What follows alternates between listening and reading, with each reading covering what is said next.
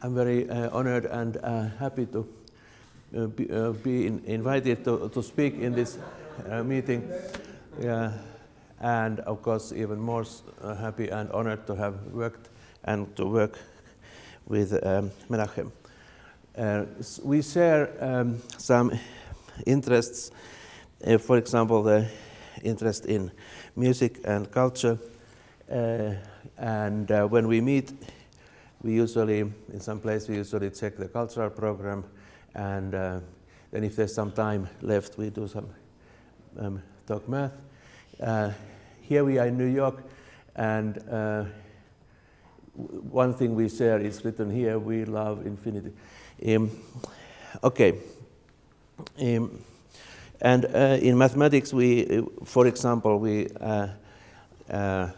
share an interest in extended logics, where Menachem made some important contributions.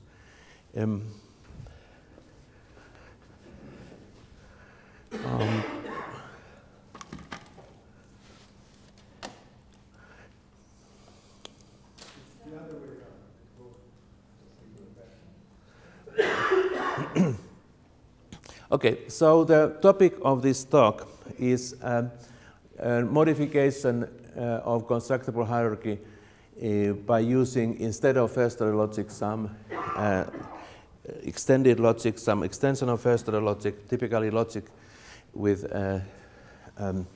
some new operations.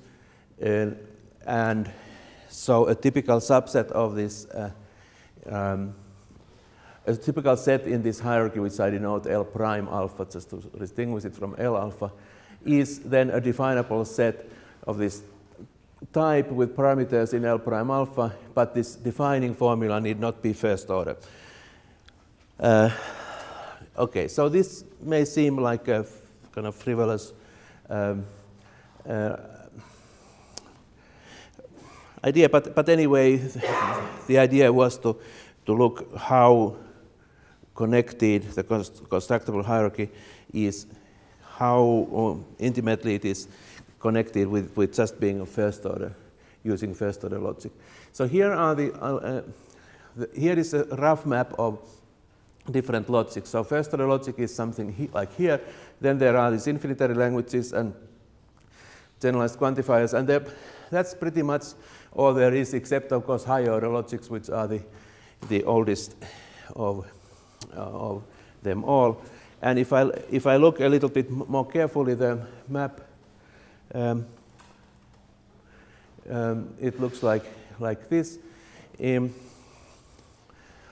So here is the first order logic, and here are some generalized quantifiers. I will talk about them, so you will see what they are, and they are typically countably compact. And here are infinitary logics. They are typically absolute in some sense and have the kind of Löwenheim-Skolem theorem. So by Lindström's theorem, there is only one logic in the intersection, the first order logic. And then hovering above are the second order logics. And then there are some which don't fit this picture exactly. But what I'm going to do in this talk, or what we did was we went from first order logic different routes, different paths up this hierarchy.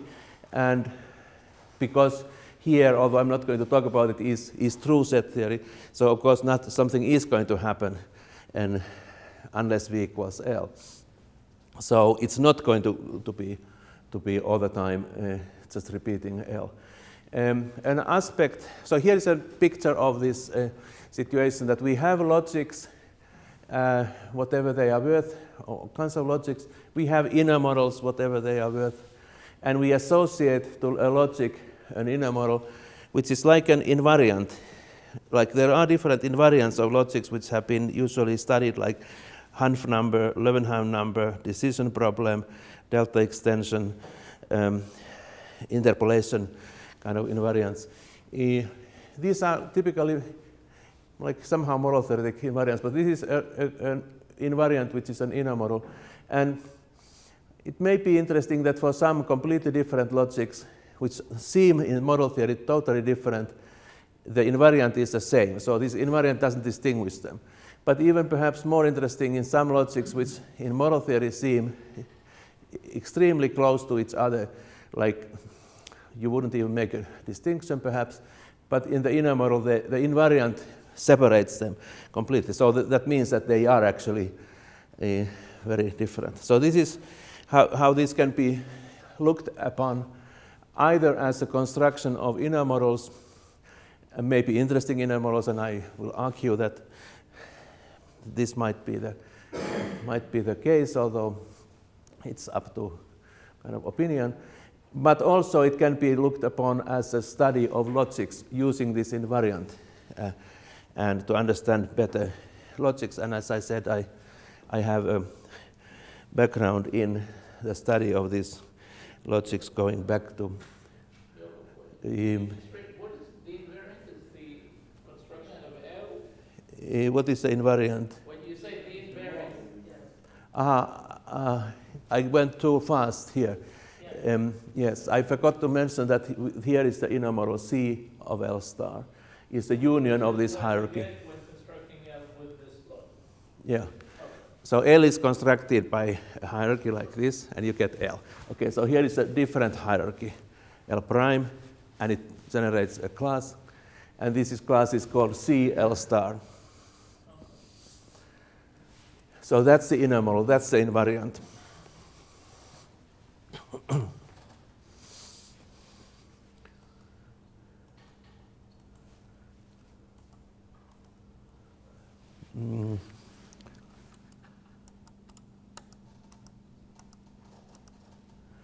So here are some examples, sort of invariant, immediate examples. Of course, L is just the first order. The L omega 1 omega, when it is, L omega 1 omega just gives L of R, because the L omega 1 omega formulas code reals. The syntax is not finite. You have to be always careful. Yes. As I said, namely, Finitely many variables. where you allow, it depends how many parameters you allow. Yeah.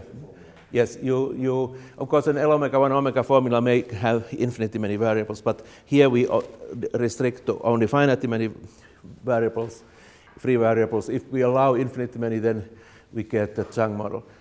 And the original definition of Chang model by Chang is that he used L omega 1 omega 1. And by a result of Myhill and Scott, if we use second order logic, then we get hot. So in this picture, if we go to the infinitary direction, here already we get L of R, and here we get the Chang model, and here we have hot. So it's clear that something happens if we know that V is not L, and if we know axiom choice is true, and if we know that hot is not V and so forth, there's something is going to happen here on the way. And now I will not go further into this these infinitary logics because, except I say something about the absolute logics. So absolute logics are logics which where the truth and syntax are absolute in the sense of delta 1, being delta 1 in set theory. And I think there is a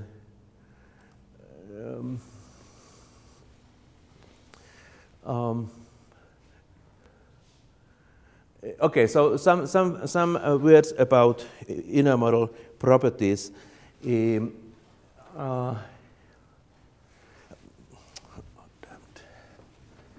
So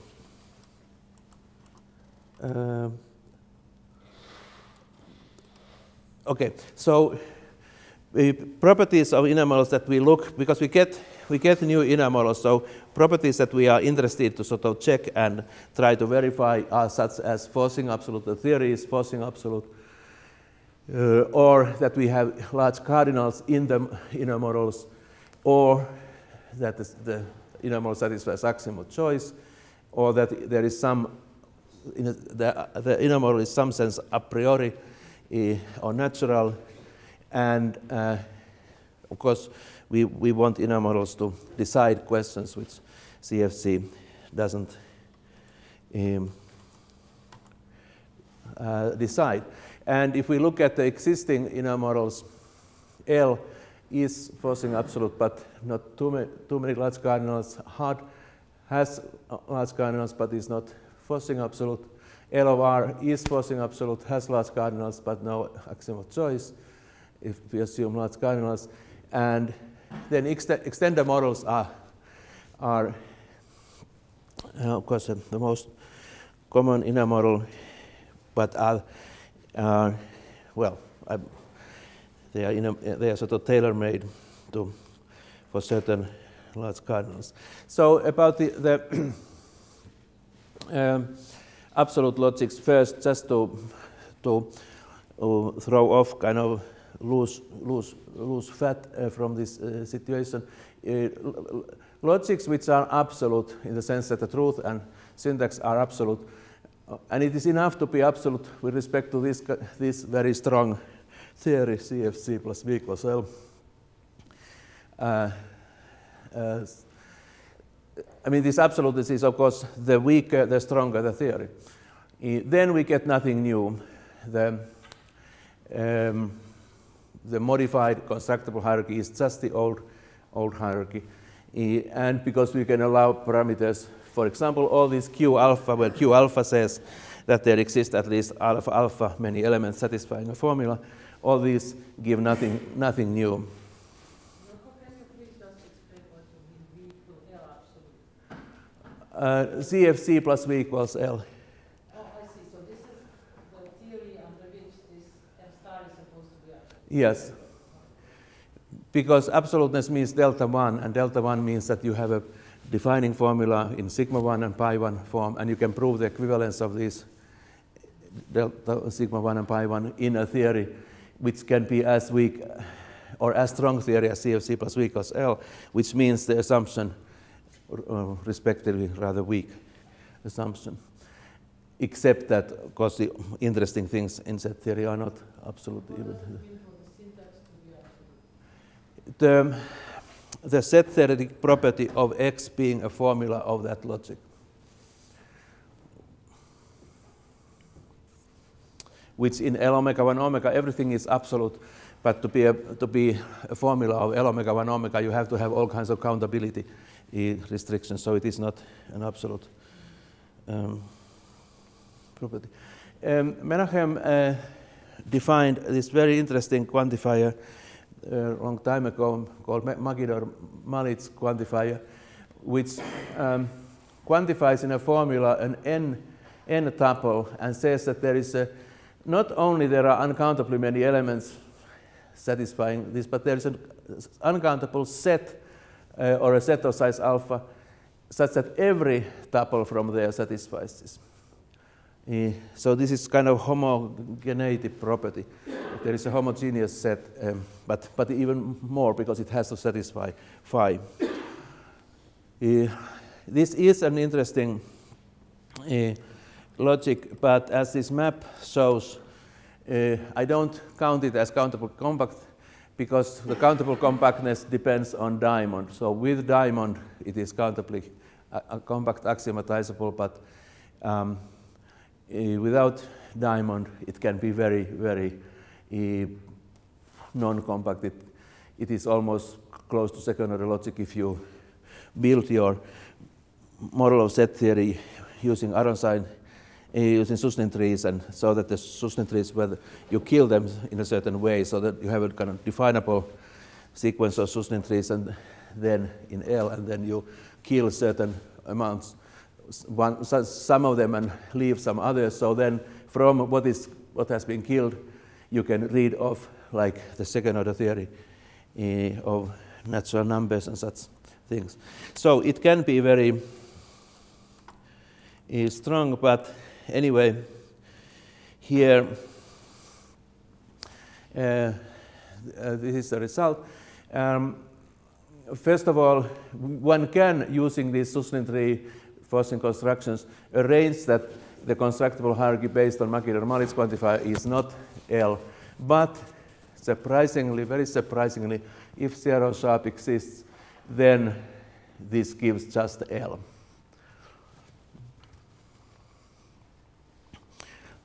It was a surprising result. And so now we move on in this map. I took care of this and this, and now I will concentrate on these two, cofinality quantifier and the stationary logic. And here something new will come up, and something interesting comes up.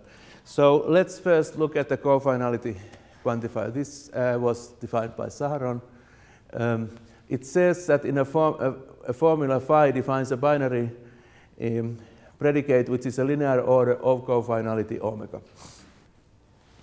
This was the first fully compact logic extension of first order logic. Fully compact means compact whatever size the vocabulary is. Not only in countable language, but in any language. And it has other nice properties. It has the downward Lerner's column theorem down to omega 1 is a very simple proof. So, and the axiomatization is not just an axiomatization, it's a very intuitive, based on our intuition about cofinality. So it is really codifies our thinking of cofinality. And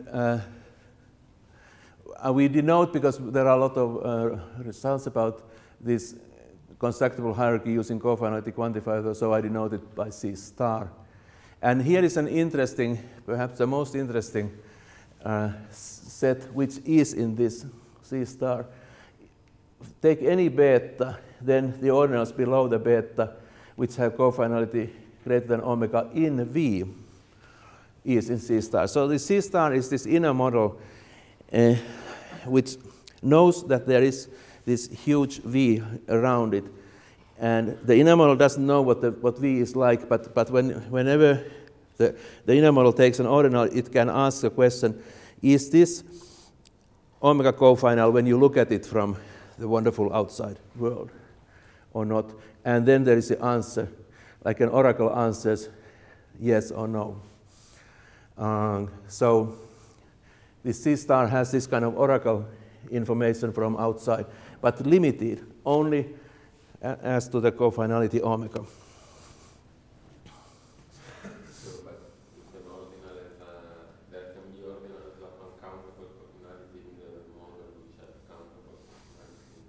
Yes.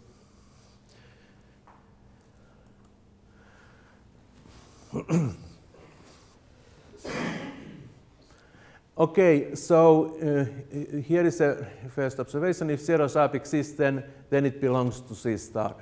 There are much stronger results of this type, but let's just look at this first, because that certainly distinguishes it from L.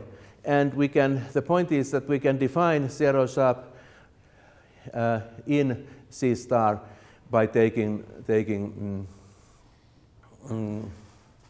this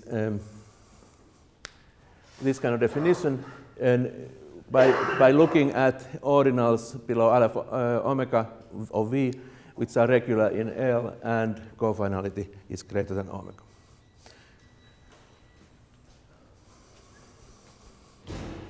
So this oracle information from outside can be used to code. What's that? Which L is that? L. There's only one L. It's a usual L. I don't use that notation for anything else. And one can enhance this to show that that if X is that X sharp is in C star. Here is this too much for any X such that X sharp exists. So C star is really closed under sharp if the sharp exists.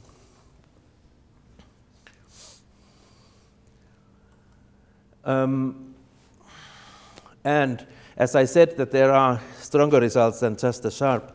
The Dod-Jensen core model is contained in C sharp, and if L of mu exists, then L of mu, some L of mu, is contained in C sharp. Philip Welsh has extended these results to other core models and also other inner models for large cardinals, but it's not very well. I will talk about the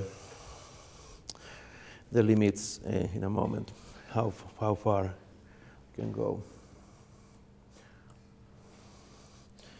So now here is a very simple observation, so I can actually give the proof in a few minutes, that if V equals C star, which is certainly possible because V may be equal to L, then there cannot be any measurable cardinals. So suppose V equals C star, and there is a measurable cardinal, and we take the embedding. So then into an inner model, then the inner model is closed under kappa sequences. So therefore, the C star, which is defined by reference to countable sequences in M, is the same as C star in V, which, because we assume V equals C star, is V. So we have a non-trivial embedding of V into V. So this shows that if we assume V equals C star, then there cannot be a measurable cardinal. We don't know whether there can be a measurable cardinal in C star when V is not equal to C star. But we know that if there are infinitely many measurable cardinals in V, then no infinite set of measurable cardinals can be in C star. And this is like a proof of Kuhnen that if there are uncountably many measurable cardinals, then axiom of choice is false in the Chang model. Of course, a Chang model contains C star. Chang model doesn't have axiom of choice, but C star has axiom of choice. I didn't emphasize it, but C star does have axiom of choice. So it's not the Chang model in this case. And one may look at the proof of Kuhnen's, proof of the failure of axiom of choice.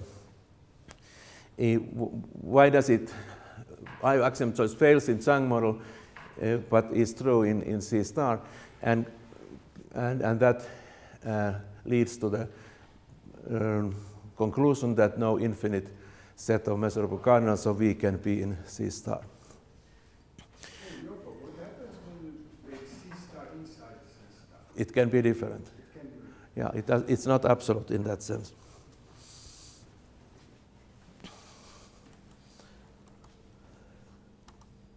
In the same sense that all the fold could be different.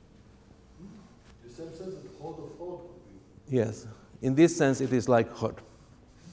And it is sort of maybe disappointing that C star does not have that absoluteness. But to compensate that disappointment, perhaps there are some less disappointing things, which I will talk about. But let's first I remind you of stationary tower forcing. Here, first is the kind of the usual, the wooden tower from a wooden cardinal, the countable stationary tower. But here is the Forman Magidor tower that Matt talked about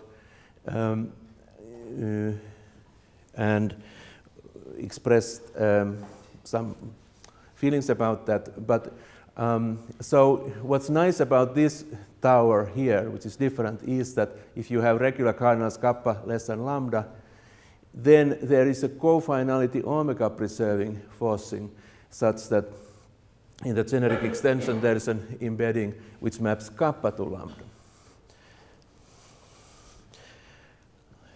Okay, so now this forcing comes, this tower becomes very useful for us. So let's first observe a kind of simple fact that if there is a Wooden cardinal, then the omega 1 of V is strongly Mahler in C star. And we take the usual countable stationary tower and map omega 1 to the Wooden cardinal.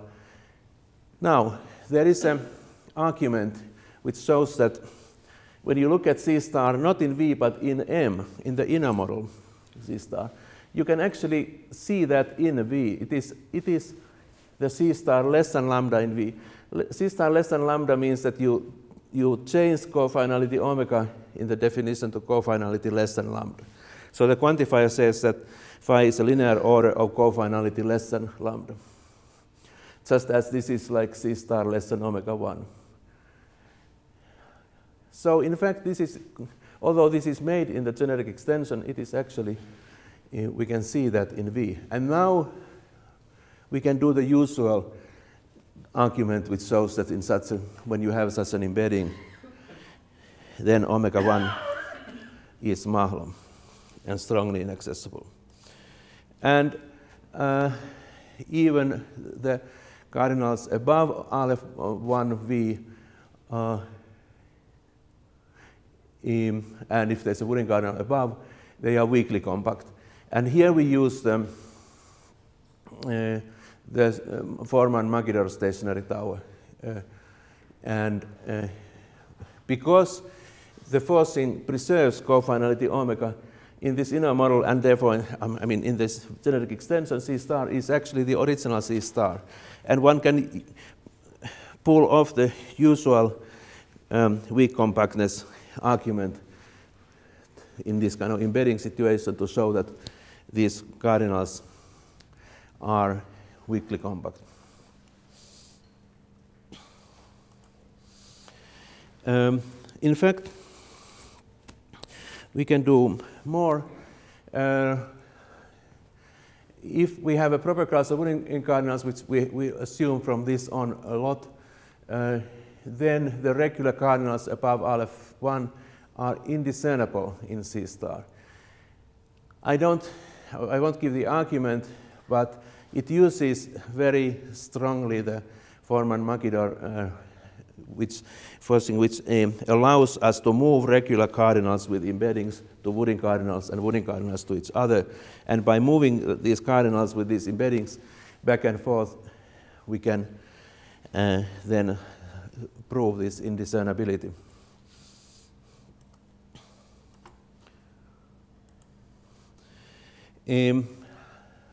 Okay, let's look at one explicit computation of C star. If we assume, of course, well, if V equals L, then C star is L. But if V equals L of mu, then we can actually compute C star. And it is what you get when you iterate from this measure, when you iterate the ultra power omega square times, and then you take the limit points kappa omega times n, and you add this kind of Prickly sequence to this inner model, then this is exactly C star. It has all the information, because C star is defined really by using kind of an oracle, as I said, what happens in V. We know what the relationship between V, because V is L of mu, and this is, because it all comes from ultra powers, and ultra powers, little bit iterated ultra powers, and we know what happens to cofinality is pretty much there, and what becomes omega cofinal, and what remains non-omega cofinal. And so, but we have to have this information because there. And by contemplating on this information, one can show that this is exactly. And I think Philip has extended this to other inner models for higher Mitchell order. And then this sets are just more complicated. But in this kind of concrete models, one can compute what C star is explicitly. Okay, so now perhaps the most interesting property of C star is that it's forcing absolute. Its theory is forcing absolute. We assume a proper class of Wooden cardinals. If we have a forcing, set forcing notion and a generic, then the theory of C star is the same as the theory of the C star in the forcing extension.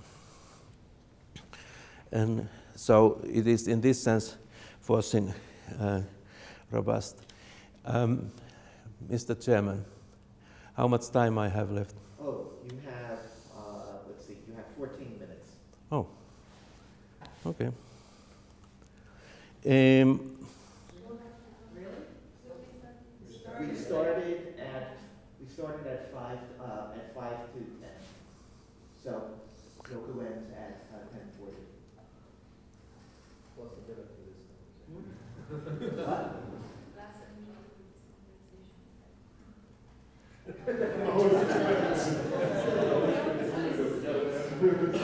Okay, quiet please. Thanks. Okay, so this is kind of familiar looking situation that we look at the embedding from the wooden tower here. But the point is that, of course, here is an elementary embedding, but we can compute what this is in M1. It is just the C star less than lambda in V. Then after the forcing, we do the wooden tower. We have elementary equivalence here. And when we look at this, because the forcing is smaller than lambda, this is actually the same as C star less than lambda in V. And these are the same things. So this, without forcing and after forcing, they must be elementary equivalent because the embeddings are elementary. So therefore, for example, there is a strong feeling that continuum hypothesis should have a truth value in this C star because it's rigid under forcing. I won't go through the proof, it's a standard model theory, but the number of reals in C star we know is at most Aleph 2. So this is, as I said, a standard sort of elementary chain of length Aleph 1, which is done in proofs of completeness of the cofinality quantifier and so forth. And it shows that every real which comes to this C star comes on a level the size of which is Aleph 1. Okay. Now, what's that?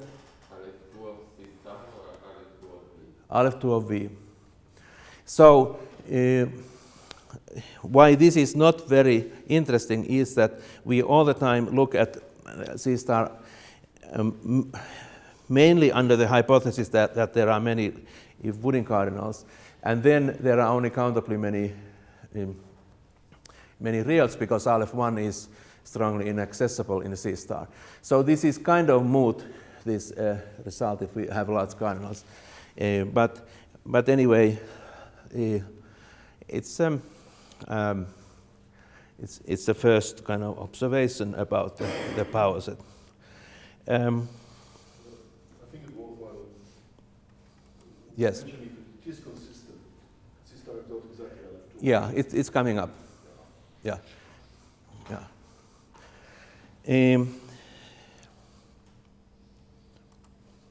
Okay, so as I said, we assume usually these wooden cardinals in order to have something to work on. So in infinitely many wooden cardinals, and then there is a cone of reals. So that C star, when we throw in a real x, we allow the x as a parameter there that satisfies CH. So in this means that, in a sense, I mean, in some sense, if we take a random real, then with probability 1, C star satisfies CH, but it's not quite that. But it gives credibility. The proof is that we look at this set of reals so that the relativized C star satisfies CH. We show that it's projective, and Then we use the result of Martin that if a set of reals is closed under Turing reducibility, then if it is projective, then there's a cone in the set or in the complement. And then we show that in the complement there cannot be a cone because for every real there's another real which is in this set and which we get by collapsing continuum to Aleph 1 essentially. And then using forcing to code like Martin's axiom style, the set of size Aleph 1 to a real.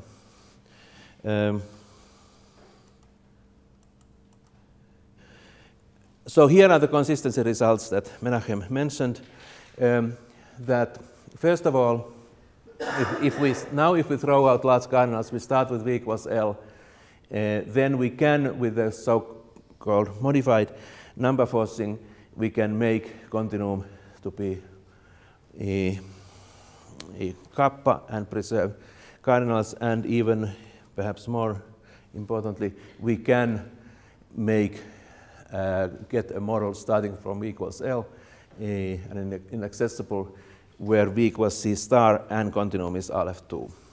So that's a Continuum of C star. Well, V. Oh, V is equal to star, sorry. yeah. Okay, so now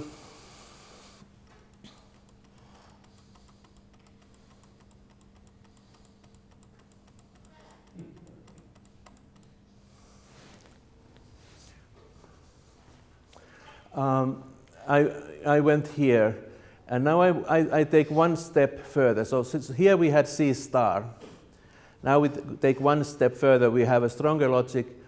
We are still way below Hod and second order logic, I suppose. And this was just L.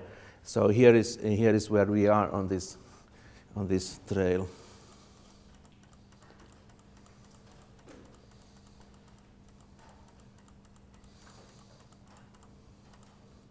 Stationary logic, a very interesting and important logic. It was introduced, it seems, independently by Mackay, Kaufman, Barwise, and Sela. And I will talk about Sela's stationary logic in a minute.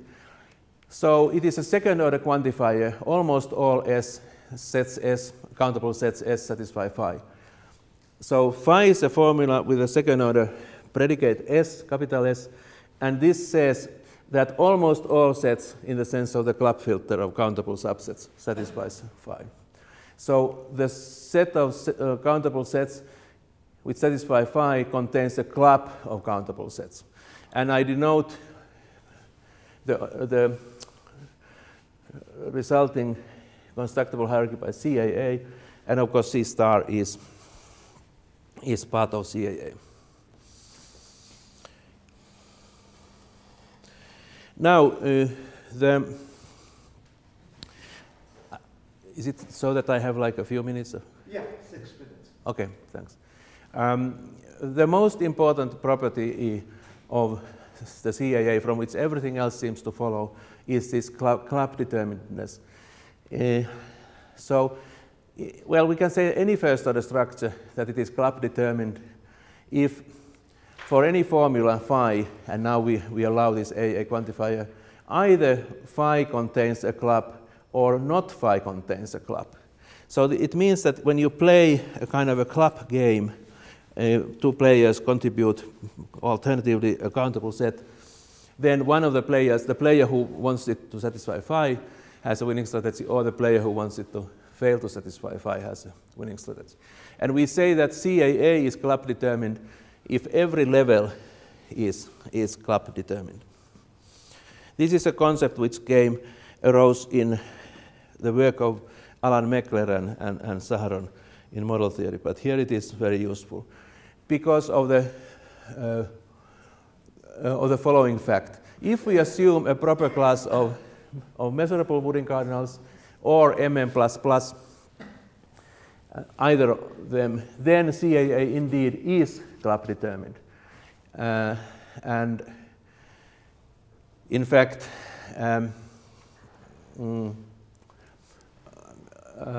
okay, so I won't go into the proof, but the proof for the Woodin cardinals and for MM++ are slightly different.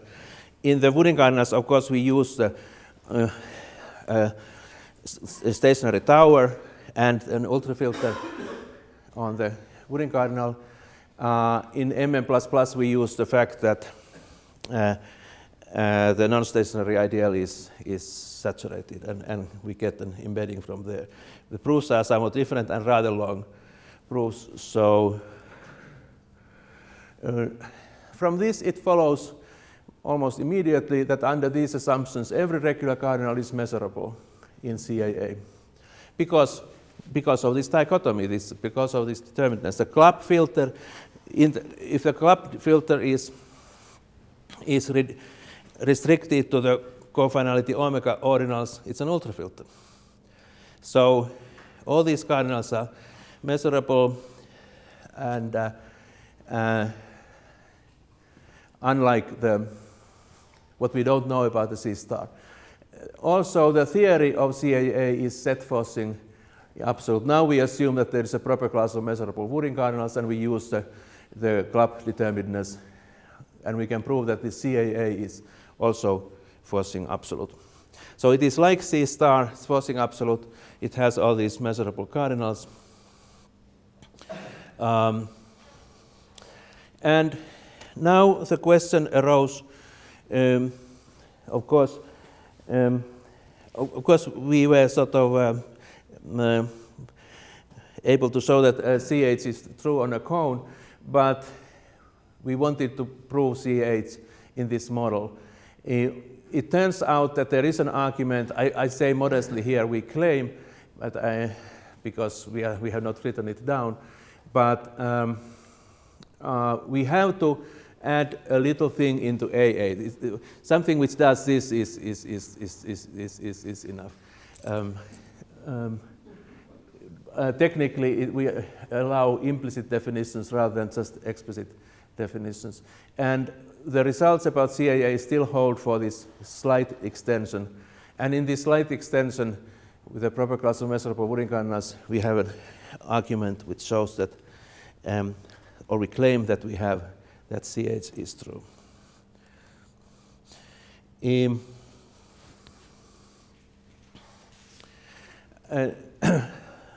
Now, the stationary logic that Shela actually defined is this.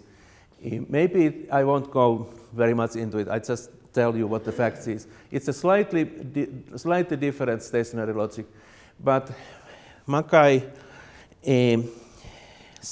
Kaufman and Barwise clearly thought that it is the equivalent to their stationary logic. But it turns out that this slight modification, which is sort of the original stationary logic, is different in this sense, if there are large cardinals, that the inner model from the Shela stationary logic is actually L of mu, just one measurable cardinal.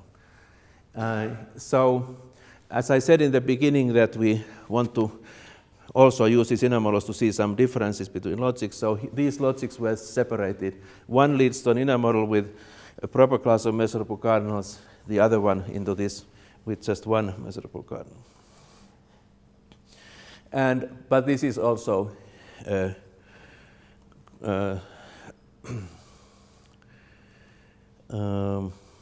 also forcing absolute. Okay, so I went this trade here, and here we have C star, here we have the AA model, and they both have forcing absolute theory, and we have some information about CH in both cases, and they have large cardinals. So let's see what, and if we go all the way here, we have hot. So here are the open questions at the moment, and this is my last slide.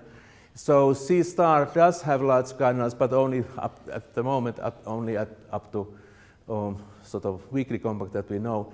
We don't know whether C star can have a measurable cardinal, but of course it has inner models with measurable cardinals. C star has some elements of GCH in some different forms, we don't know whether it satisfies CH when we assume large cardinals. And the AA model has measurable cardinals. We sort of suspect that there might be more than just measurable cardinals there. And that's an open question. Okay, thank you. And happy birthday.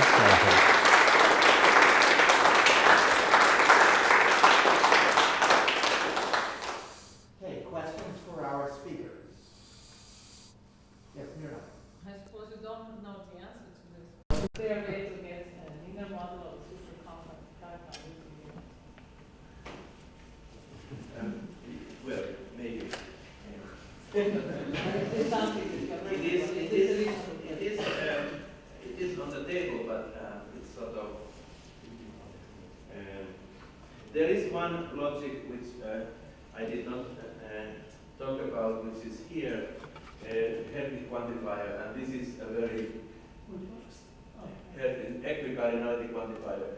The inner model related to this is relatively unknown at the moment, but that might have a supernova. But of course we starting on the supernova, but we don't know that. But you know if it is generically absolute? No, we don't know that. Any other questions for our speaker? If I just a very bold conjecture, which well, first a little bit less bold. There may be some scenarios showing that in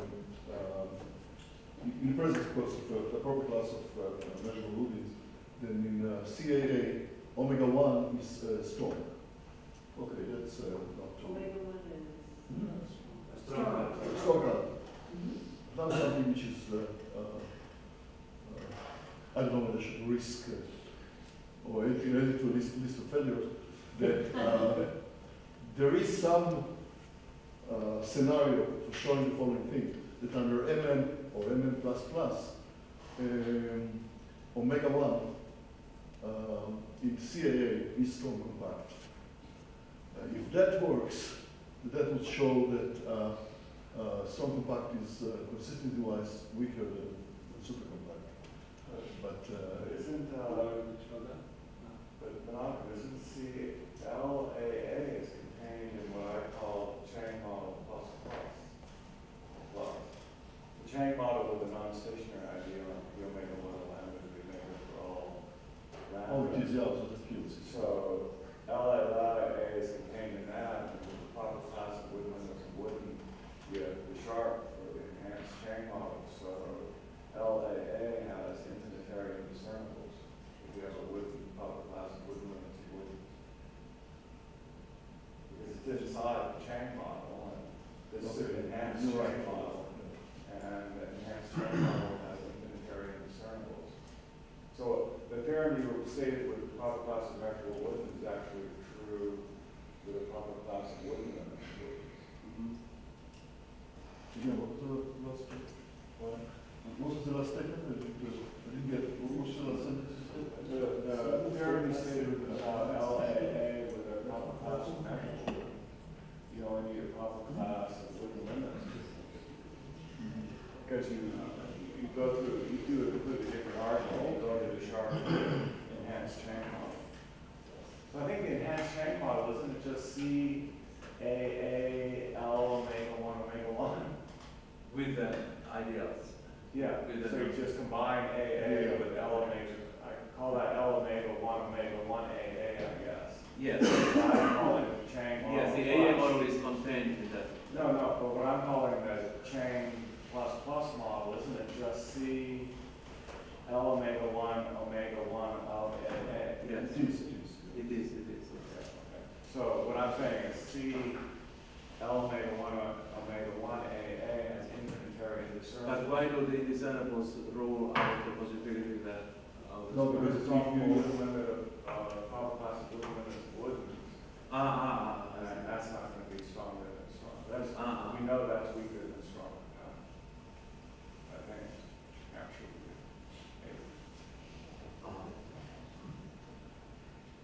Okay, so well, the proof that we have.